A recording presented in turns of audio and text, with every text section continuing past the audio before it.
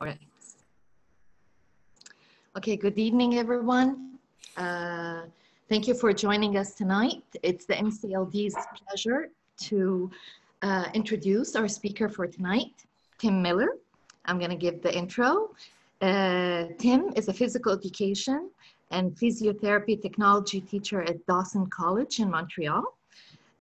He specializes in physical activity education, focusing on physical literacy and the importance of confidence and competence in movement.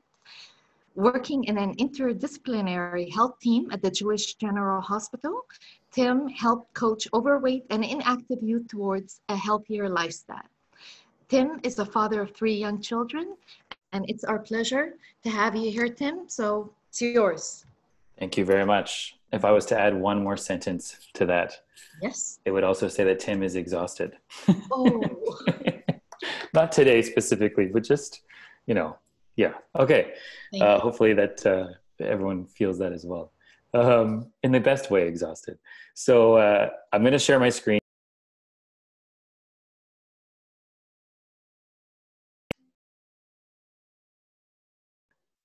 There we go. Okay.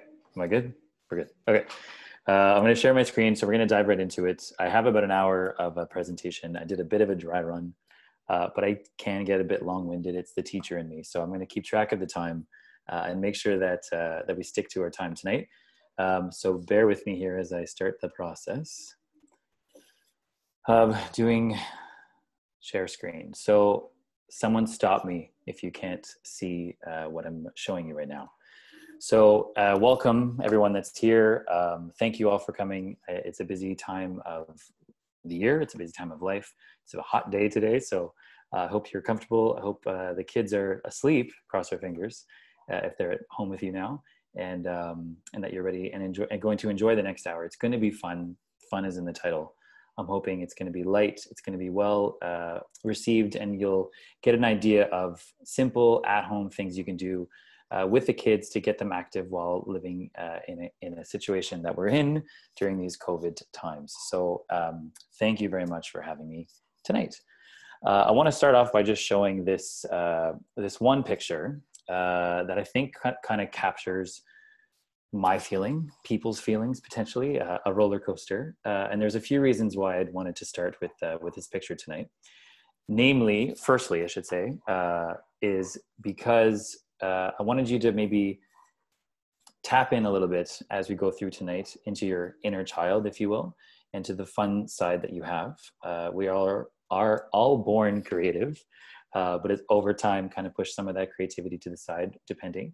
And so I want you to keep that in mind as we move forward, because some of the games and activities I'm going to show involve creativity. And so you have it in you. How about that? Second thing is, and more importantly, to me, this is a really good comparison to what we've all been through as a community across the globe. 7 billion people have gotten on a roller coaster together with no idea of any of the turns or shifts or twists. And so like riding a roller coaster, we are riding the wave of this situation as best as possible. Parents do this on a daily basis, regardless of COVID. There's lots of adaptation and improvisation, if you will. And anyone working with kids tends to do the same. And so add COVID to the mix, and you're now getting on a more exciting and thrilling roller coaster, yet potentially one that we all did not request to be on. It might feel as though we're in a bit of a flat right now, and it's enjoy. I think the best way to say this is that it's welcomed, that we're 3 months in and we're starting to learn how to live with it. But yet there were times, the 2 loops, I guess, could be those first few months where things were just sort of, you're trying to figure things out. And as a family, when you work with kids, routine is huge, in my opinion, and I'm sure many of you can agree. And so while you're adapting to all the changing aspects to the COVID situation, we were constantly trying to find a routine. I know in my house, we try to strive on that routine because it keeps our kids, in line and focused. And so it was very difficult for sure. And I think the next thing to say along with this introduction picture is to really talk about, there we go, show some more images of potential ideals, if you will, and maybe moments where you felt like your family or again, if I'm speaking, let's say to parents or anyone working with kids, that it would run as smoothly as this picture here, when in fact, many times it felt a little bit more like this picture here. These are all from Google. Potentially this picture here could describe one day or a few days within the COVID situation, and or potentially what you may have thought you'd be able to do lying in bed on a Saturday morning, yet by midday, you may have felt more like this, depending on the situation, depending on the day. This as well could have been one of the days that you had, and then this could be the next. So for me, the other thing I really wanted to start with at this point, being a parent and working with kids, is to be kind to yourself in these types of times. Be respectful, be kind, be empathetic, and forgive yourself. We are all not perfect. There was no way to know what was ahead in the heat of the past 3 months. And so I'd like to start off with that sort of sentiment. Know that it's going to be okay. We're all going to get through this together as a community. And nights like tonight are ways that we can do it. So thank you for having me. I'm quite excited to get through this. And I wanted to sort of set the tone of the spiel by kind of saying, give yourself a hug and maybe a little sip of wine too. Okay. Lastly, I wanted to start off by just kind of letting you know where I come from in a sense of how, my background and my experiences have lined up with the topic tonight. So I'm not going to go through each thing in depth. It's not really a job interview in a sense, but I did want to highlight a few things that I think, helped shape a little bit of my expertise, if you will, in this section or this subject. I was a camp counselor for 10 years. And at the time, as a teenager, I had no idea the skills that would be developed in creativity, in adapting on the fly, and, connecting with all kinds of kids from all sectors and all types of learning abilities. And so as a camp counselor, you're constantly focused on making sure that the things that you've planned for the day are fun, yet structured. And I think through the 10 years of doing that, have really sharpened my skills, and I've been able to carry that forward as a teacher and as a parent. And so it was an invaluable experience for sure. And so I give a lot of appreciation to camp counselors. It's not an easy position. You're often dealing with many children, all kinds of abilities, physical, mental, etc. And in the middle of the summer, with not much support and help. So the camp counselors out there are people I think about often, maybe not so much right now, because I know some of the camps aren't able to run, but generally speaking, I feel very, very thankful that I was able to do that. That guided me a little bit into physical education, and I've applied a lot of the things I've learned there as a phys ed teacher at Dawson over the past 10 years. Being a parent as well, I feel like given the situation that we've dealt with, has forced me to really think on the fly as well and utilize some of the skills that I've had. And so the last thing I really wanted to bring up that I wanted to share as an experience that I've had is there's an organization that I worked for many years called ACC Sports, and we focused a lot. It's a local West Island organization, now called actually Champions for Life. And we focused a lot on physical literacy. It's something that I knew through school and have applied it at work, but really dove into it a little bit more with ACC. And physical literacy is what I'm going to bring up in the first section today. So a mix of everything else that I've had in my life, I guess, at this point. This is where I've landed with this topic tonight. And I think, like I said, I'm quite excited to share. May take a quick sip of water. It's been a while since I've taught, so bear with me. Okay, just so that we're aware of what's coming up, because I always feel that's important. Now that I've done the little intro that I've planned, I really wanted to get into 2 quick sort of revisits on why move and how to move, and focus in on kids and kids with ADD, ADHD, and focus a little bit on the preamble there, and then get into the bigger section here, part number 3, on how to move during a pandemic, which is what we discussed as the topic tonight. And then end with a little bit of a toolkit on things that you can do, in a sense, tomorrow, really consolidate some of the information so you can walk away with some things that you can do tomorrow. So this is sort of what's expected tonight. So section number 1, movement. So something that you may have heard, I'm sure, many times is physical activity. Sometimes you may have heard exercise. My personal feeling is I like the word movement. It's a great way to describe anything that involves moving your body. As humans, it's natural. It requires many of the systems of the human body, and we are born to move. Movement doesn't mean lace up your exercise shoes and go out for a 20-minute jog, nor does it mean, lift weights or play soccer or play hockey. Movement is just make your body move through space. And so to me, it's a really great way to summarize all kinds of movements for all kinds of bodies. And so it is a natural thing. So something I feel like you're aware of, but I really just wanted to lay a bit of some groundwork here and give you, I guess, my spin on things. Regular movement, as you probably are aware, helps improve children's overall health across all facets of wellness. So in the world of physical education and health, we talk a lot about dimensions of wellness.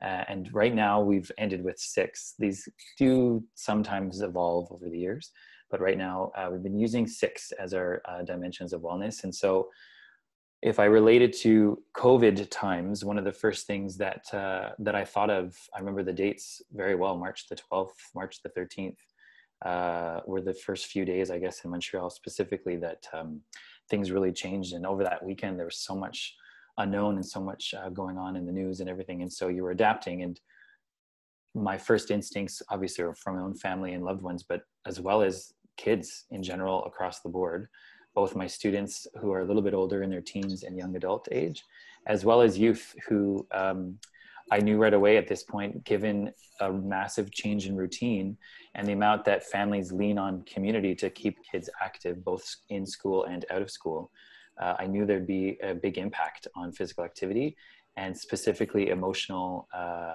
impact for sure.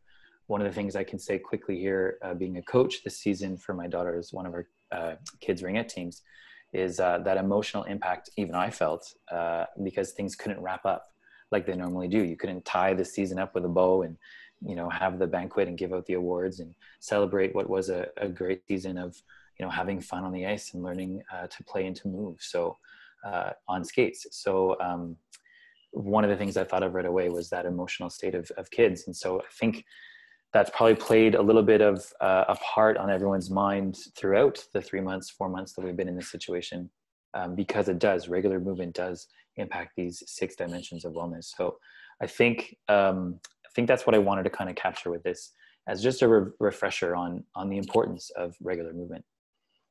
A little science, I can't help it. I just want to revisit and relate it again to students, to youth, who have lots of energy, generally speaking, but also ADHD kids who do have extra energy to expend. And so to me, I'm just using this slide. This is from a YouTube page. It's a screenshot off Cognito YouTube. Very good YouTube site, by the way, if you're looking for little, 5-10 minute clips about different things in science.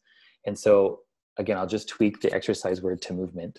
In order to move, we need to move muscles, which moves the joints, which moves our body. And therefore we need some muscular contraction. That does require a lot of energy and therefore requires oxygen. Through cellular respiration, we are able to move our muscles. Along with that, because we need more oxygen in our system, our heart has to pump more and the rate of breathing has to be more frequent and increased in volume. And these 3 things, contraction of muscle, expansion of lungs, and more increased heart rate, does require more energy. So movement requires energy, but movement expends energy. So it's a good double-edged sword in a sense, because those that have lots of energy, everyone needs to move, but those that have lots of energy have a way to diminish or get rid of a little bit of that energy through movement. And so I think of my own life, I think of kids I've worked with. There are kids who have endless energy, and we can spend our entire day trying to expend that energy like you would a young puppy in a sense, and trying to get them dog tired, if you will. And sometimes somehow they still have more. And so I wanted to revisit a little bit of that. It does require energy to move. It's important to move. And what a great way for kids with lots of energy to expend energy is to have them move. And I hope that you're not saying, well, duh, Tim. I hope you're saying, yes, we understand. Now tell me how. So here we go. Normally, to have children move, what we do as a community of coaches and physical education teachers and anyone working with kids in general is to have kids and children move more with confidence and competence. So these are two key words that we often use when talking about movement and movement education, is to work and have them improve their confidence and their competence. Two words I think that can relate to many things when you're learning a new skill. If I think of learning an instrument, you have to have the confidence to be able to play, and obviously the competence to be able to play the guitar. So we use the same words when we talk about movement. This is what has created this. If I use the word movement here, I hope you understand it to be in a different context. Movement towards increasing the physical literacy of youth in Canada and across the globe. And I believe and trust that you all understand the word literacy. And if I use it really quick in the world of learning how to read, the first thing you learn to do is learn the letters. Then you put some letters together and they become the syllables. Syllables then become words, and phrases and paragraphs, and then therefore novels. And so we're really great at doing that in our education system, both in both languages or many languages. What we're working on a lot is doing the same thing with our physical movement system. And so in the education system. So in physical education class or in the field with a coach or whatever it might be, in the, the karate club with the karate instructor, teaching youth the physical literacy movements, the letters of movement, the syllables of movement, so that they can better put together the words and the phrases and the paragraphs of movements as they age. Why? Because through research, it's been determined, scientifically proven, that when there is more confidence and competence in movement, people will become more active for life. And knowing how movement helps all aspects of wellness and obviously helps use most of the systems of our body, the interest is there to move and stay active for life. So we work a lot with physical literacy in physical education and as a coach. And so you might be sitting there wondering, well, what are the letters of physical movement? Which I'll get to in a second.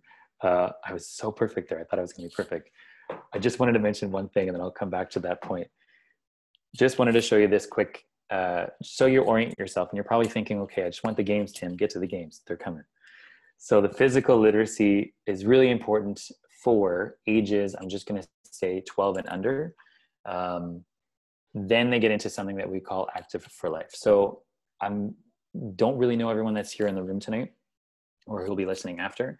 So I'm going to trust that you're able to figure out where the demographic and age of youth that you're targeting or that you're working with.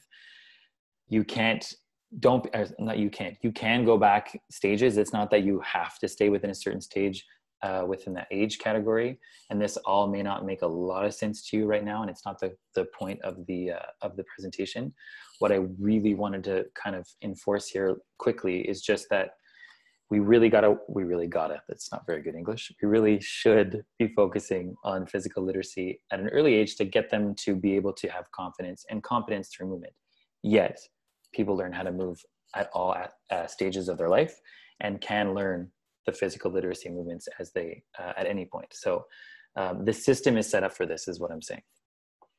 What I was going to get at, what are the letters essentially of movement? And so as a collective of scientists in this realm of science, we've landed on grouping them in 3 sections. So locomotion skills, things like running, jumping, hopping, crossovers, etc. Object manipulation, so throwing, catching, kicking, volleying, so on. And then stability movements, so anything that involves, dodging, landing, spinning, twisting, a fancy word called evading. So trying to, move your body as creatively and as you can to evade a tag or evade a tackle, whatever it might be. And so these are the physical literacy movements. And if you put a few of them together, well, all of a sudden now you're throwing a fastball at the pitcher's mound, or you're, hitting a birdie back playing badminton. And so this is what we work on as a community. Yet, and here's where I'm getting into part number 3. We do this as a collection of specialists for the kids in all the communities, and we try and sneak them in as best as possible. We're not going to say, okay, kids, we're going to only work on our hopping today. Well, no, what we're going to do is play a game of tag and then incorporate hopping into the activity.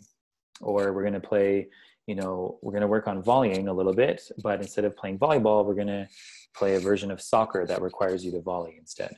And so we do this as sort of sneakily as possible, and incorporate it for the youth to be able to apply it, to learn and have more confidence and competence in their movement. Yet, when we get into a situation where we are with COVID, a lot of that support system that we have in these communities isn't there to do so in the same way. Yes, we tried, if I speak from an aspect of school, there was definitely some efforts for sure in the right direction to replace the physical space, the gymnasium, home with success as best as we could. Same thing with coaching, same thing with training, whatever it might have been, whatever realm of movement the kids may be participating in. I can say my daughter was in a hip hop studio, and they did a fabulous, fabulous job of doing online and still following the same sort of feeling of what their services were and what the goal of the class was, but yet online. And this is with 6 and 7-year-olds. So there was lots of efforts in the right direction, yet we're at a situation where we can't lean on these people like we normally do. And we know it takes a village to raise kids. We know it takes a village to raise all kids. It doesn't matter what the situation is. And we live in fabulous areas where there's lots of community support, lots of parks, lots of fields. We were just talking about outdoor pools at the beginning of the session, and specifically in the West Island area of Montreal, the access to the outdoor pools is fabulous. And the pool community as a whole in the summer is always there with great support. Yet, given the COVID situation, we cannot lean on them as much. And we know it takes a village to do what we need to do for our kids. And obviously we can't right now because of this bugger. And so we're trying to pivot as best as possible and incorporate new ways of doing things and finding that new normal and living with the virus, as they say. And so what I feel comfortable to say is, as a community of coaches and physical education instructors, and anyone working with kids in movement, we want to avoid this as much as possible. I'm very sensitive to this. I have, like was mentioned in the beginning, 3 young kids, lots of work at the time when the semester was in, lots of work requirements and commitments that needed to get done. My wife is a teacher as well, so same thing with her.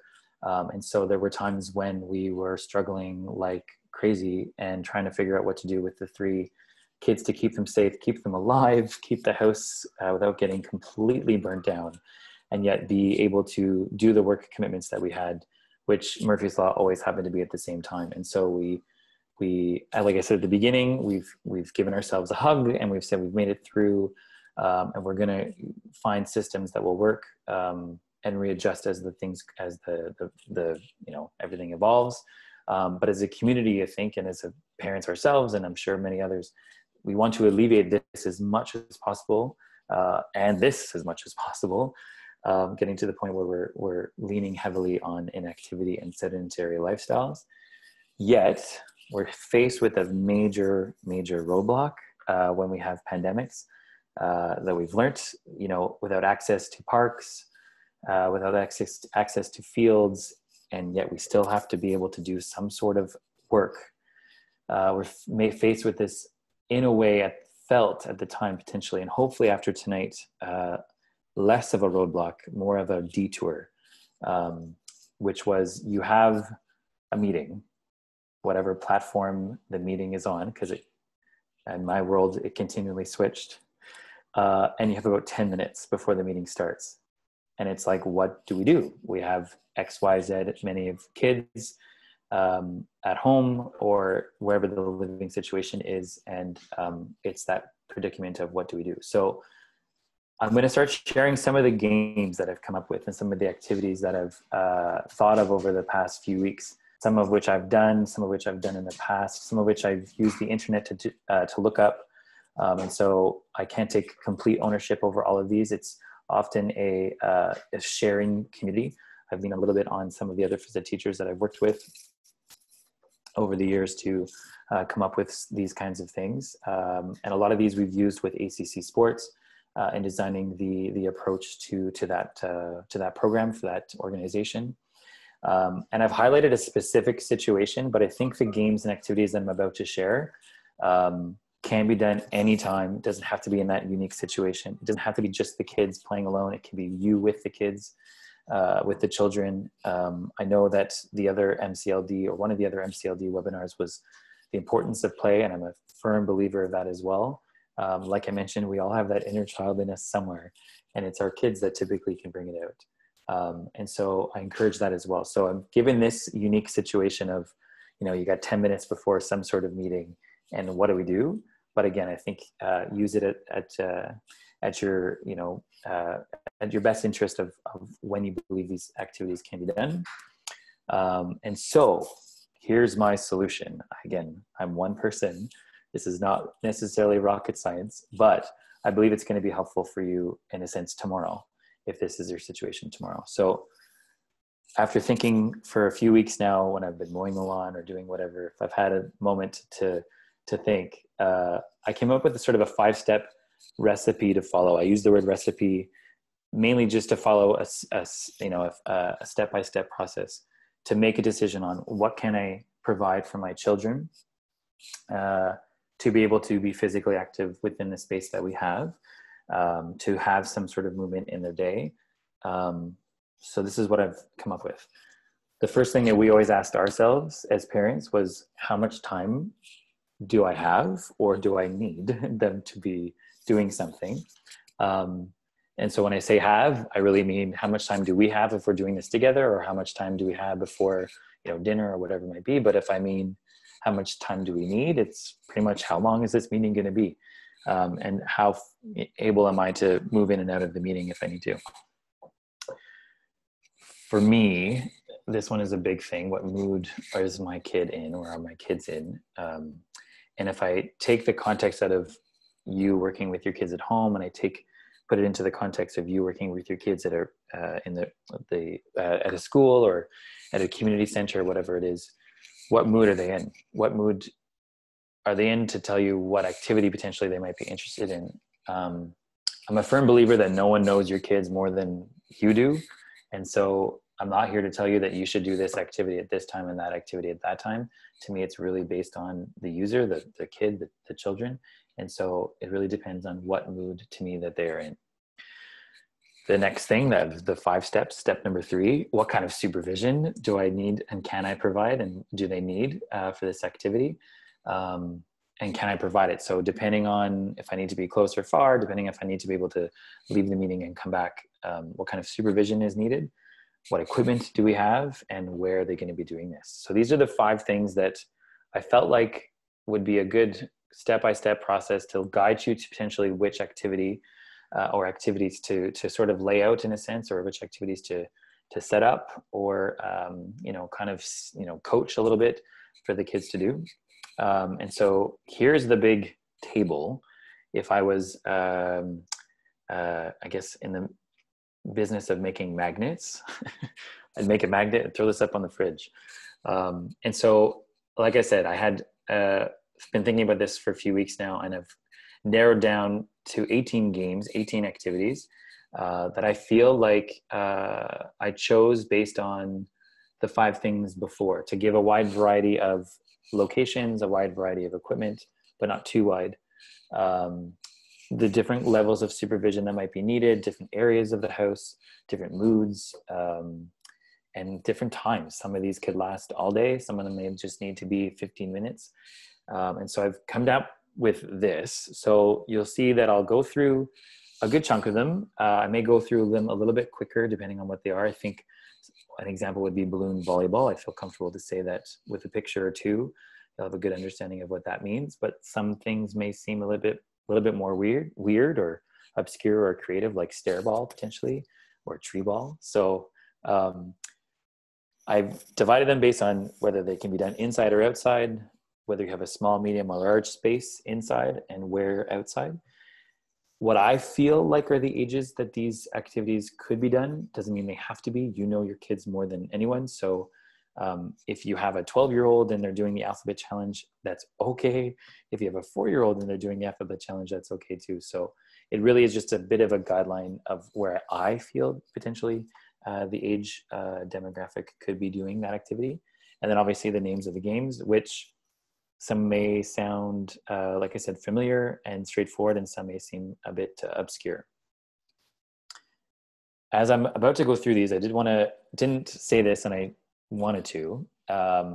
If there are questions, if there are comments, if I'm going too fast, if you can't hear me, anything that requires you to intervene, please do so. Roberta will be helping me out a little bit with the chat. You can use the chat line to do that. If there are other ideas, regressions or progressions to change or modify the game, or if someone's done these activities before and has a really great suggestion, I think this is a great platform to share. So the side conversation can be ongoing as I'm talking, and I think that that's a nice way to elaborate or to collaborate and make more of the session tonight.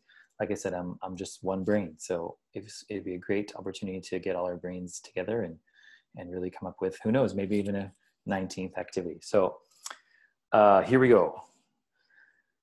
We will get in to the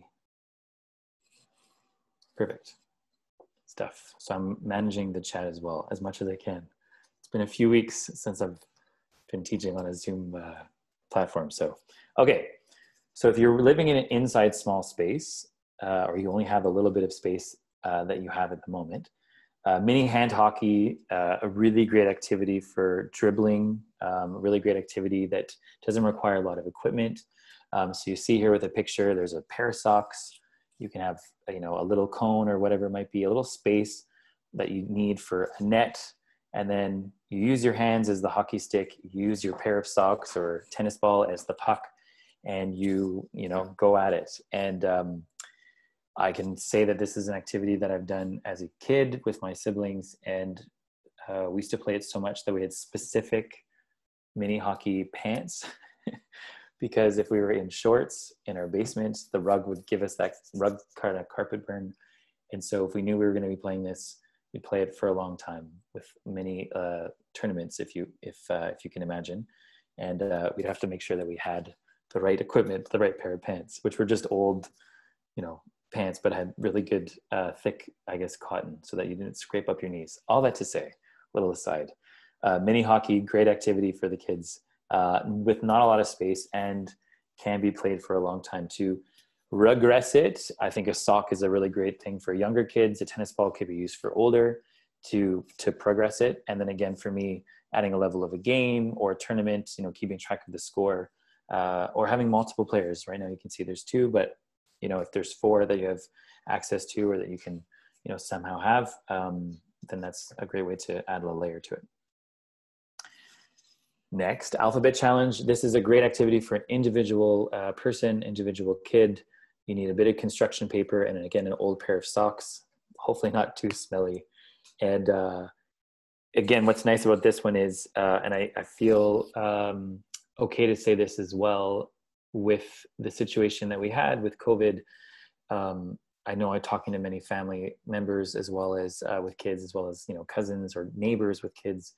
We all did what we could do, and each family could do different things. And while some were able to just manage, having some homeschooling, some were not. And as a prof, as a teacher, I think we were all safe to say, do what you can. We were all in that situation. And so this is a nice one because it kind of tackles a little bit of both. There's some alphabet learning as well as some movement learning. So this one, the letters are written out on construction paper.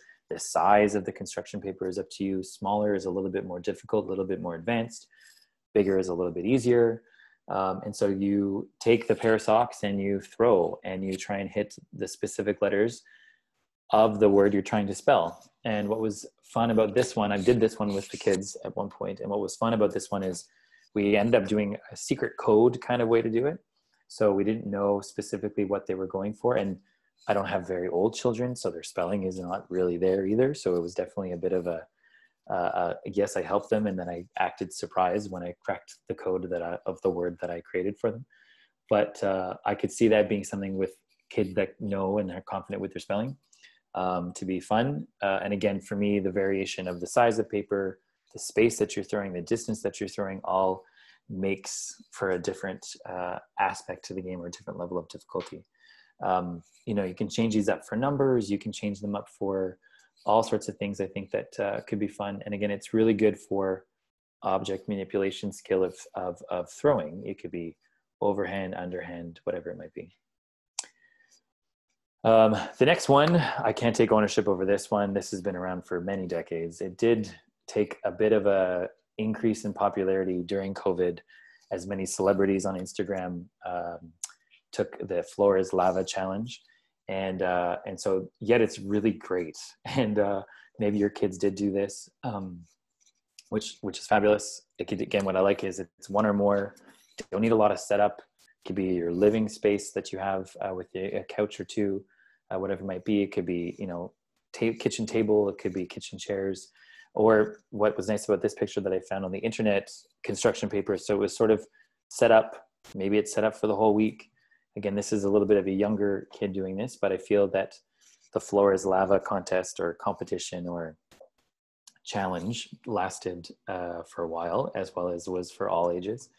And so what's really great about this is really great for stability, really great for balance, and again, really creative things that can be done with the setup of the space.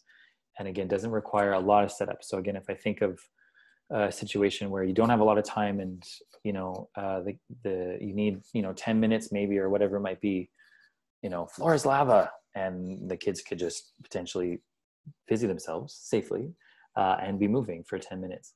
And so this is sort of where the inside small kind of space games are, with the variations that I'm kind of mentioning as I go. So now if I slip to the next section, the medium space, again, doesn't mean that you have to do it in a medium space. You can modify it if you only have a certain amount, a little bit smaller, or obviously do it a little bit bigger.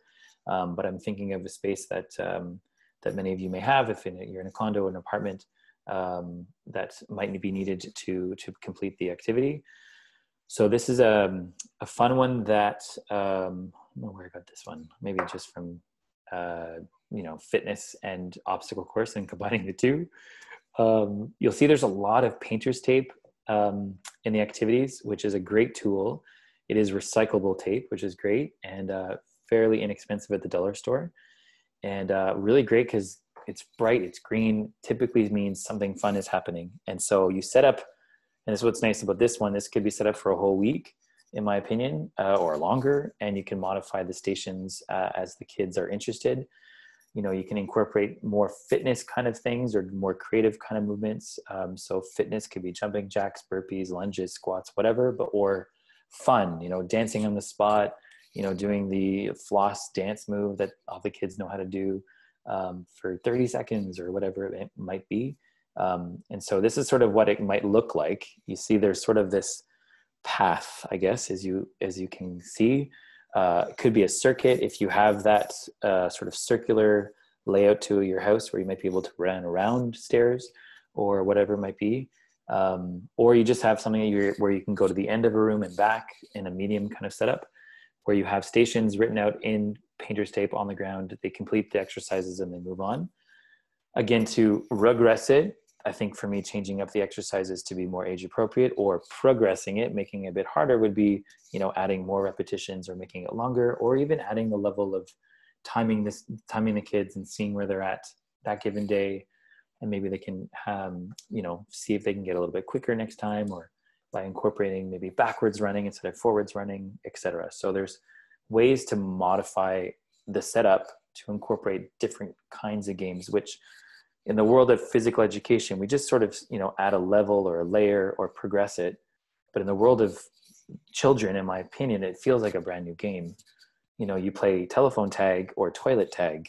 It's still tag. I know that, but they think it's a completely new game. So hopefully you're getting a bit of that idea as I share and continue to share the games as we go.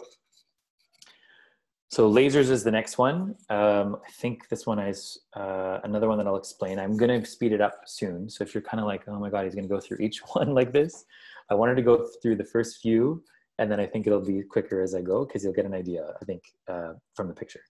So lasers is a great one. Again, one or more. Again, painter's tape is all you need. And using a staircase, using a hallway, using a space that you have, set up tape that can go across the space, and have the kid go through, or the children go through the lasers, and without getting touched by one. And the variation is great because you can make the lasers really close if they're a little bit more old, or really far apart if they're a little bit younger.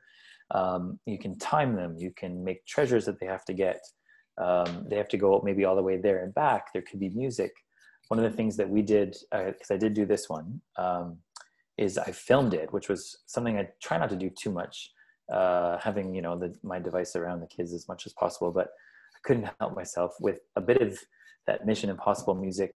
And it was a video that the kids have watched a few times back, because they liked it. It looked really cool.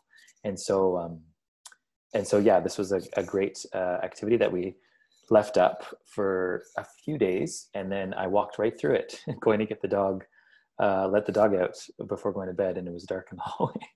So I was not as good as the kids in going through the lasers that night, but I fixed it before they woke up. So luckily nothing was lost. Okay, I'm moving along. Balloon volleyball, like I said, this is one I feel is pretty straightforward.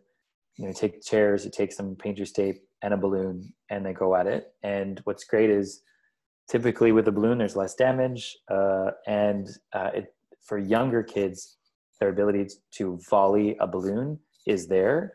A volleyball or a beach ball is a little bit heavier, and so they aren't able to adjust yet, typically. And so that's what's nice, is it's at their level.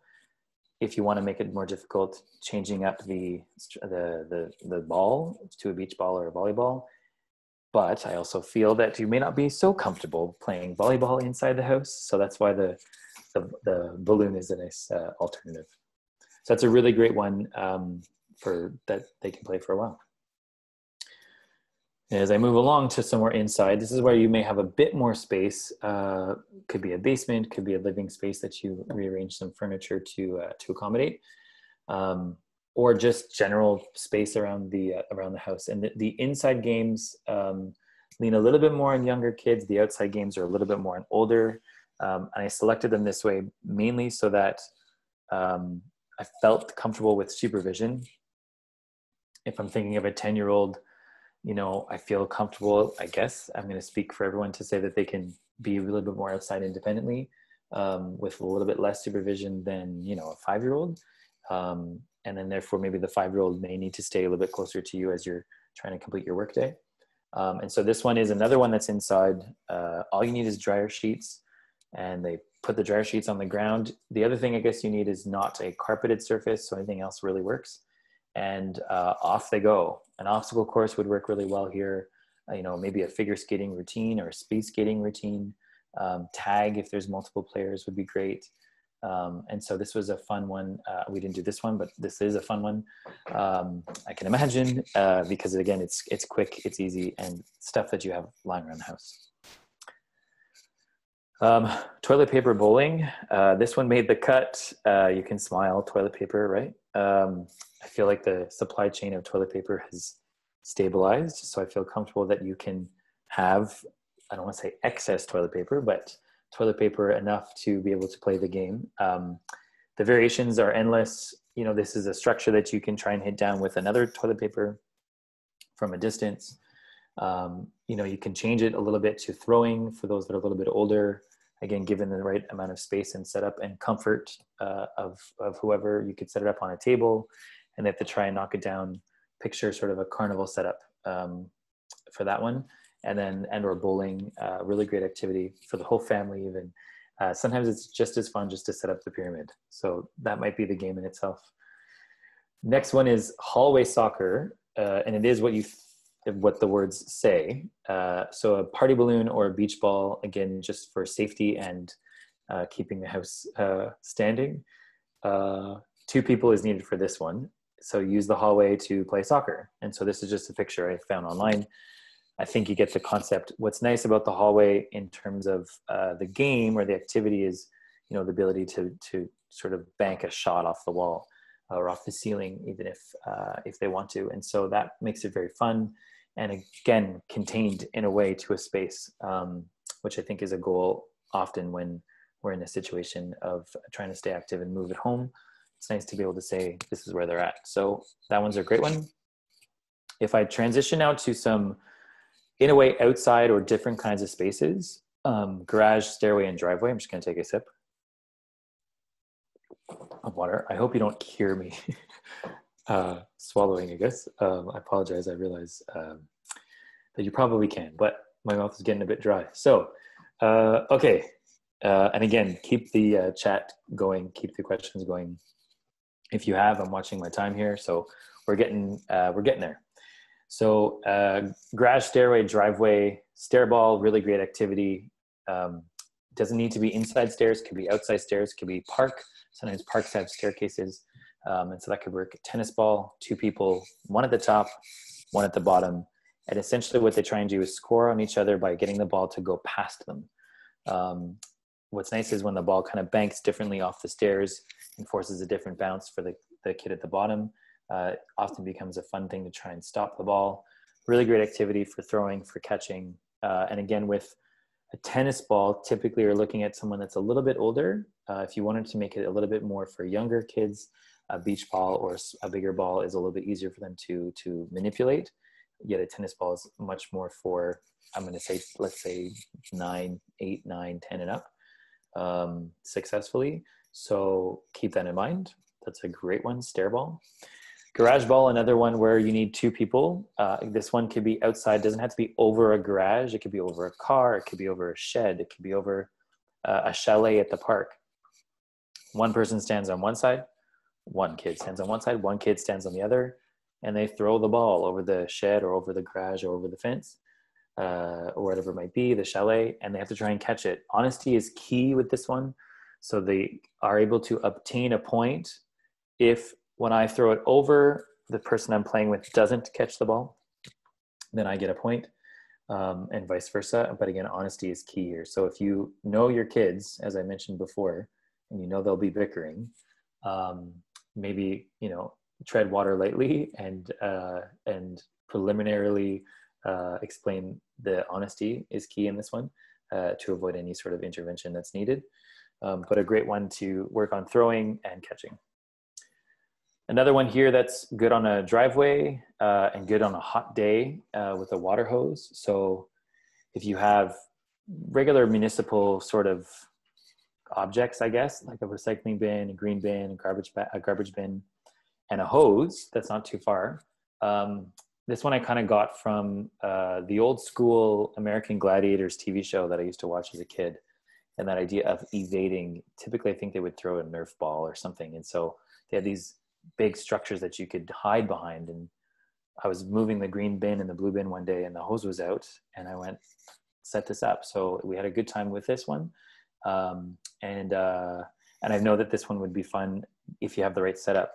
One thing I would caution is to be the person in charge of the hose. Because I tried it the other way and I got soaked and it was good. It was hot, but then there was just a fight over the hose and whatever. Anyway, so yes, super fun one. If I go now to backyard or field, what's really nice is there's some more individual. So if you're thinking, okay, I need an individual outside one, Tim, for my 10-year-old, this one's a nice one. So again, I have all the written information here, but I think the picture helps as I explain more. And so the kid could stand underneath the tree. This would be a great tree to play this game. You need a tennis ball and a tree. And you throw the ball up into the tree and watch it fall. And the best part is you have no idea if it's going to fall down without hitting a branch or hitting a branch. And the objective, if you're playing alone, is to try and catch it. If you're playing with 2 or more, a game or competition could be incorporated where, I throw it and my brother or sister or friend has to catch it. And if they don't, then I get the point. And then they would do the same thing. And if I don't catch it, then they get the point. to me, this is a great way to incorporate using the space that you have and working on throwing and catching. And again, what can be played for, depending on the kid, 5 minutes or could be 5 hours, depending on their interest. And what would be nice is even keeping a tally of how many they're able to get. This is another one that is a nice one. It's multiple families. At the beginning of COVID, I remember there was, in many neighborhoods, scavenger hunts where you'd walk around the neighborhood and look in the window for different items. Every few days it changed, and it was a great initiative. I don't know where it started, probably from the ground up, probably a parent giving an idea of how to keep the kids moving or get out of the house and move around. And so I thought of, okay, what can we do to one up that in a way? And so we did this with some friends, families. And so you go around the neighborhood and then lean on families that are part of your neighborhood as well. And you take selfies. So it's very 2020, 21st century, around different landmarks in the neighborhood that other kids would be able to identify. And so obviously with the use of a parent for this one, you then send the pictures to the other family. The kids look at the pictures and they have to figure out where are those landmarks that their friends were at. And then either walking, biking, running, rollerblading, whatever it is, move to those places, retake the same pictures, and then do, a certain number of more pictures with different landmarks. And so it was really great. This one lasted a few weeks between 3 families. And it was nice. It was a forced, let's get out of the house and have a destination versus let's just go for a walk with dog or whatever it might be. So this one, from experience, this one we did do. And it was getting them outside. It was great. Frisbee tip. I'm watching my time here. Okay, we're closing in. Frisbee tip. This one does require 4 more of an older crowd, maybe 10 and up, and does require more than 4 people. So again, I tried to give a wide variety. So if there's kids in the neighborhood or siblings, this is a great activity. And so you have 2 teams. The objective is to throw the Frisbee back and forth from one side of the space to the other. And the teams are all kind of standing close together like you have here. If I use this picture a little bit as an inspiration to also say something I mentioned before, which is obviously this can be done as a family. And so from one side, one team throws the Frisbee to the other side, to the other team. And the objective of that team is to tip the Frisbee and then catch it by somebody else. So the Frisbee will be coming towards the team. One person has to try and tip it with their hand, and then someone else on the team has to try and catch it. If that is successful, then the 1 point is achieved. If it's unsuccessful, then no point is achieved, and then you throw the Frisbee back to the other team. It can continue for many, many rounds, and it's a nice way to incorporate throwing of a Frisbee, which is a good skill, as well as catching, and then sort of a teamwork or strategy as well with it. So super fun game in a nice open space, backyard or park. 3 more to go here, and then I got some concluding comments. So street chalk is another thing that I think is a staple, which is included in my final couple of slides, is something to really go out and get if you can, if you don't have, because it's a great tool to just spontaneously do something and have them spontaneously do something. So this is nice. It can be done for 1, can be done for more. It's street chalk. It may require you a little bit to tap into some creativity or use the internet or Pinterest to drum up a maze. But something like this is a great activity for the kids and they can, in a way, get lost in it. What's nice is, depending on your kid, they may be in and out of the maze in 30 seconds and then be like, okay, now what? And you're like, I just spent 3 hours putting this down on the cement. So here are some tips, or here's some ways to add levels. And so you can hide treasure in the maze. So it doesn't always mean get out. It means go get the treasure and then get out. Treasure could be just a tennis ball or another small object. You can play Pac-Man. So if you have more than one person, more than one kid, you can play Pac-Man, and one person is the Pac-Man trying to chase the others, and the others have to make their way through the maze. So as real life as possible. Tag is another great one in the maze. And we're incorporating different kinds of movement, skipping, jumping, hopping, versus just running or walking. That could be really fun as well. Another really quick way, if you have 2 people, one person is blindfolded, the other person is on the side using their voice to try and get them to move through the maze. So 5 steps straight, 2 steps right, 4 steps to the left or whatever it might be. And so these are all ways to add levels or use the same thing that took you a few hours to put together and not have it be done with, if you can, within 5 minutes. In the same way, a massive snakes and ladders game is a really great way to have something set up. Again, depending on the age, they may be interested in playing this for a long time, getting all the way to the end. Having a pair of dice that you may have at home from a board game, or sometimes at the dollar store, they have a large pair of dice that you can have or purchase is a great way to get them doing stuff. Now, it's not, yes, they may not break a sweat, but they're outside and they're moving, and they're incorporating some strategy involved in it as well. Obviously, there's lots of luck, but it gets them outside and moving. This is not a picture that I did. This is from the internet. So someone's very good at lines. And another one, last one with chalk and street. If they have access to a bicycle, it's a great way to get them physically moving. And obviously creating an obstacle course that on the street, in a bike or on a bike, as well as even just the inside obstacle course, putting it outside with street chalk instead of painter's tape is a great way to do and get them moving outside. One of the things I saw on the internet, I guess, or social media at one point, there was a neighborhood that did it on their sidewalk, and people were doing it as they were passing by. Strangers were doing it. It was great.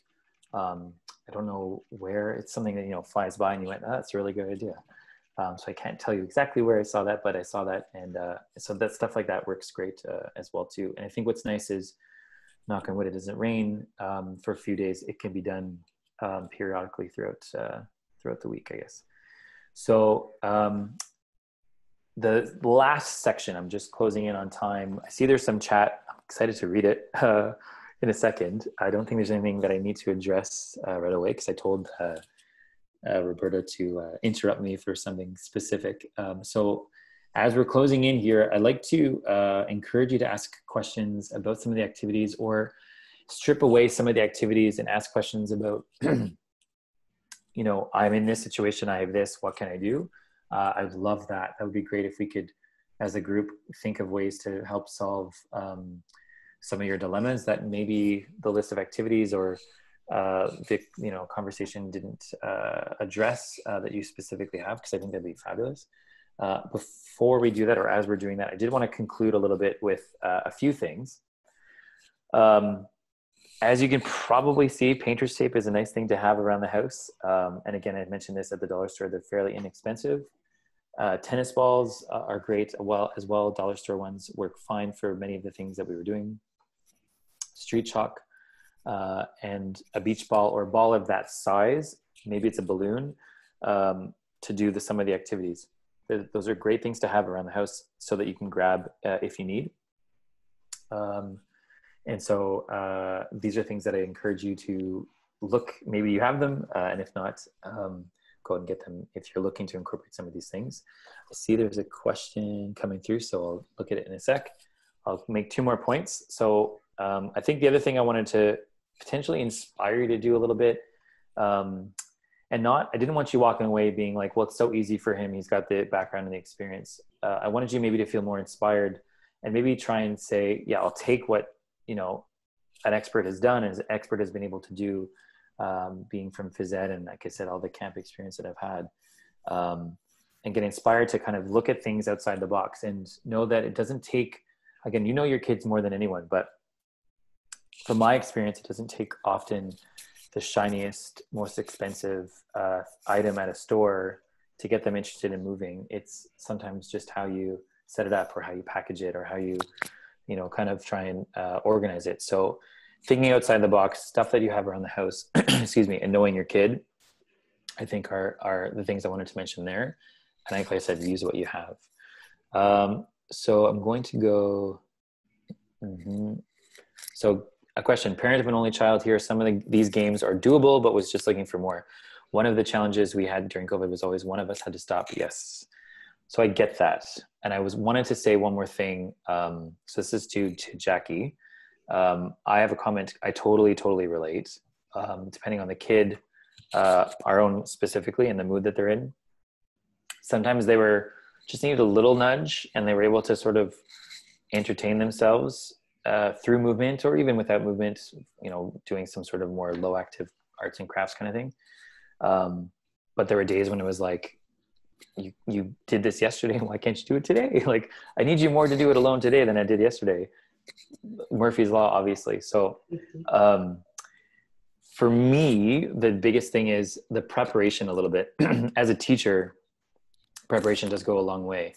I know this is adding potentially one more to everyone's plate, but if a system could be like a routine, I guess could be developed maybe in the evening. It's probably the last thing we all feel like doing, but one of the things I think is advice is, think of the next day and have some of these toolkit activities ready, so that if some of them don't have someone else to play with and they need to play with you, modifying a little bit so that they can play by themselves, leaning on, things that, I'm trying to think, like balloon volleyball, for instance, may not be as fun, obviously, without somebody, but using it against a wall might work. That alphabet challenge could be a way to kind of do both. I don't have the immediate solution. Sometimes it comes just from trial and error that you are able to find what works for your kid.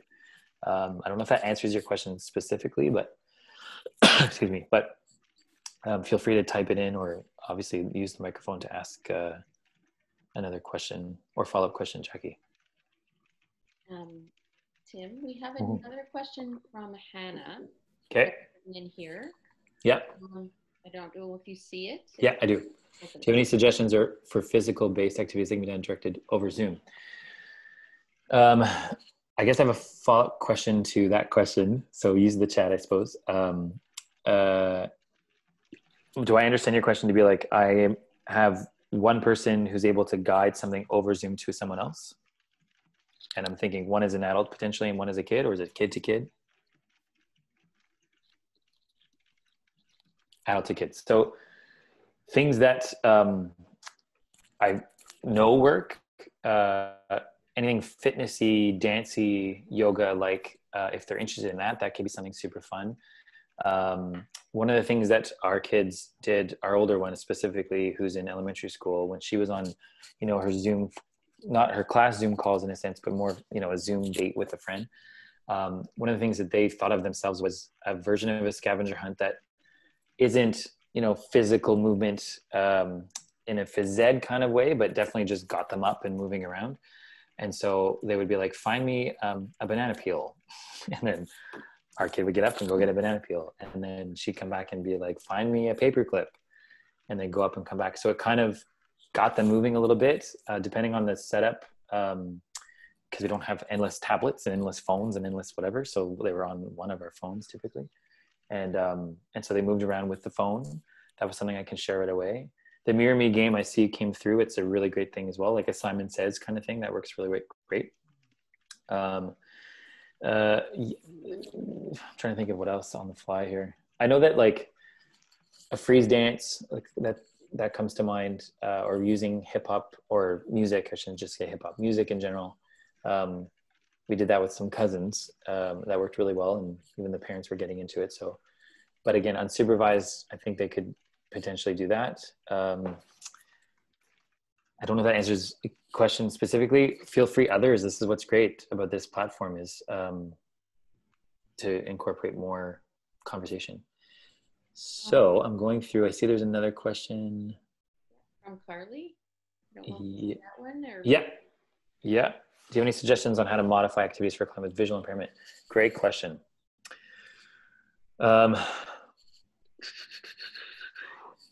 I guess some of the ones I explained, I've talked about the alphabet challenge. I'll bring it up again.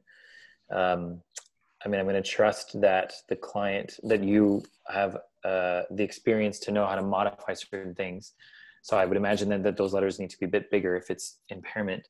Because a lot of the stuff is throwing and catching. I get that. Object manipulation, it can be difficult.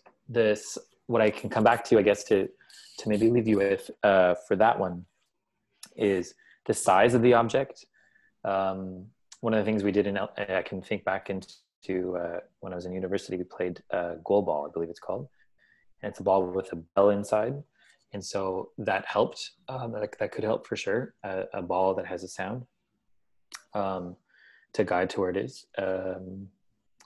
The size of the object might, and the color of the object might aid the student, the person, the kid in its ability or their ability to do the activity. Anything that involves throwing can be modified to rolling. That could be something as well. So if I think of the toilet paper game, the rolling of the toilet paper game, I mentioned throwing, I wouldn't do it throwing, or the alphabet game, or, the tree ball game might be very difficult. But modifying that to, using a driveway where the ball has to roll down and they have to be able to adapt and find it. That could be something else that could work. I'm doing this on the fly, so it's a good question. As you can see, it's funny how humans are, right? When we start to think, we look up. You're getting down to that deeper layer of thought. Feedback is welcome too, by the way. I'd love that if there was feedback. I have one more concluding comment to make. I know we're trying to make it an hour or so I'm 6 minutes over as my driver led me. We started a bit late, Tim, so there you go. Yeah, we're good. We're good for another 5 minutes. Okay, good. I'll fill it.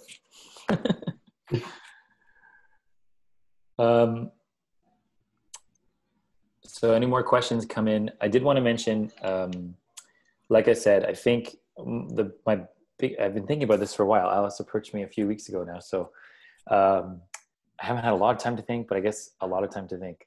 Funny. I didn't want you to feel that I hope this didn't come off this way, that a lot of the pictures, because there are a bit of my kids and stuff, that, and here they come now. They have to go to bed. Go to bed.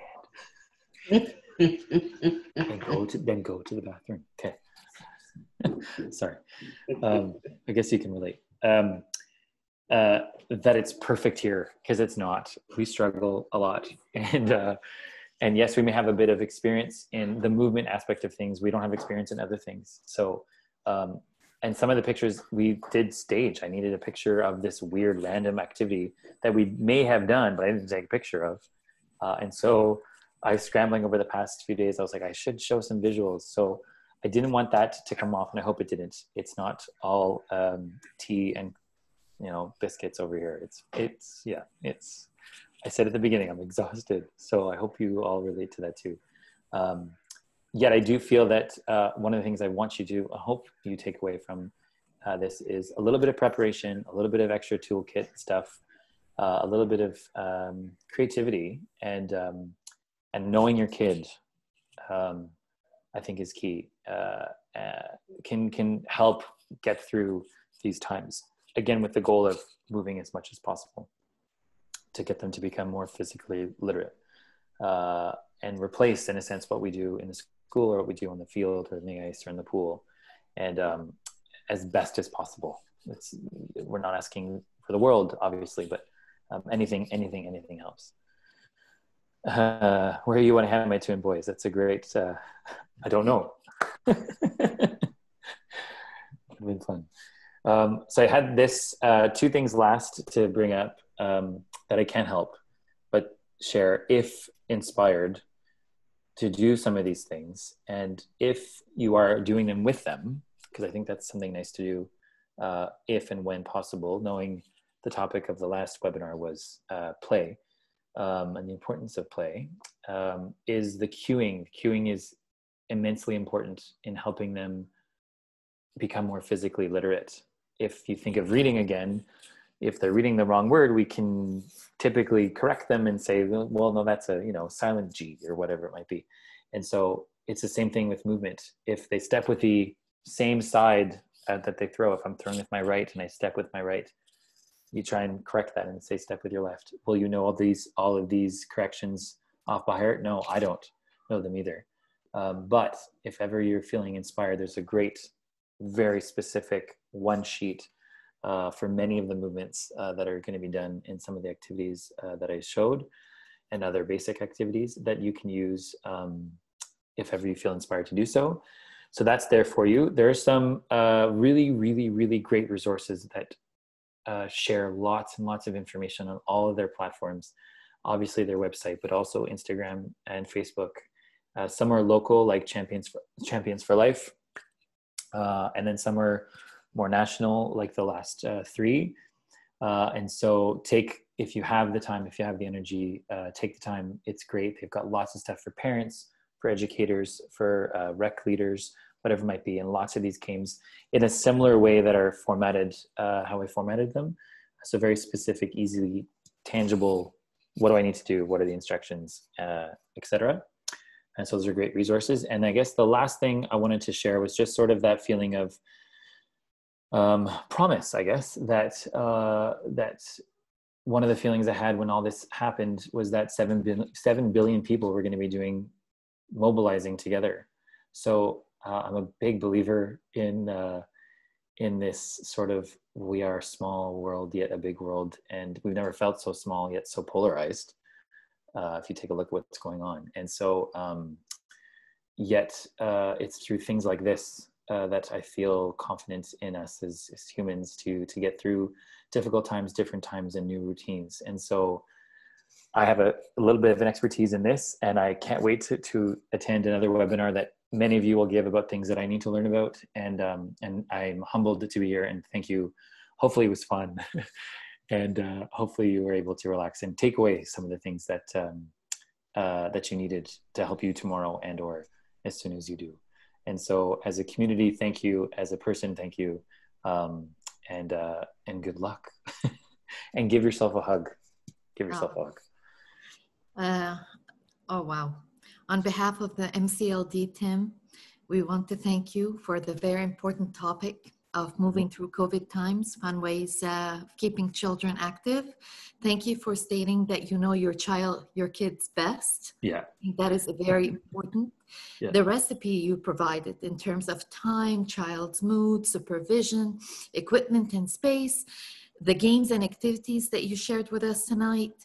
I know that many people will benefit from your expertise and the information you provided.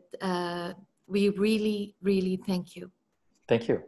That's nice. Thank you. Thank you, everybody.